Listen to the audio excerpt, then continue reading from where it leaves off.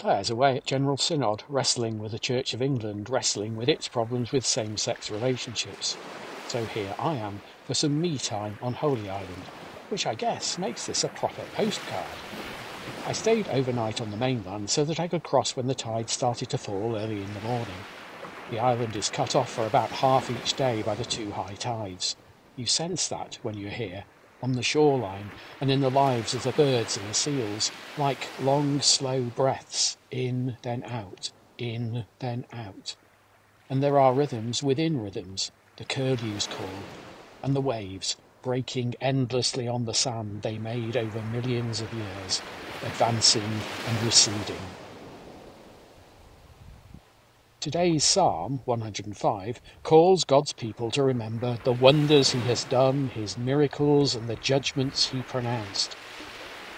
It's one of those psalms difficult to read today because it sings of God's love for his people in triumph over other peoples, cycles of triumph and disaster which have turned for millennia. We're too quick, I think, to discern God's wonders, miracles and judgments at work on our side in whatever conflict we're wrestling with. God's wonders are deeper than that and pulse to a slower beat. May we find time and space to hear and see and feel.